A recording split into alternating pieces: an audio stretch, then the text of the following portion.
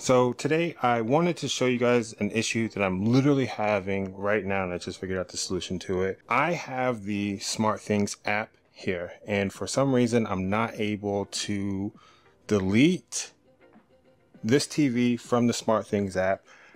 Everything that I was reading says hit those three dots, and it's just not showing a delete option. So I have this older TV here, this older Samsung TV. I actually need to delete this one too because the TV broke. I'm gonna throw it away. And that three dots, I can remove this device from here and have no issues. So it's completely gone.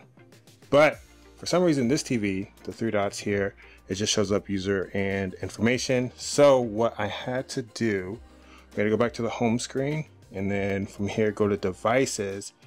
And then on this device screen, that's where we hit the three dots, and then we can remove device.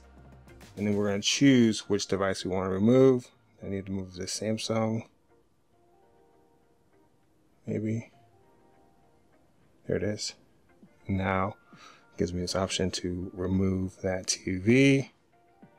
And thank goodness, that is a really weird way to remove one device. So yeah, that's how I did it on SmartThings. I hope this helped. If it did, if you could like the video, subscribe to the channel. See you guys.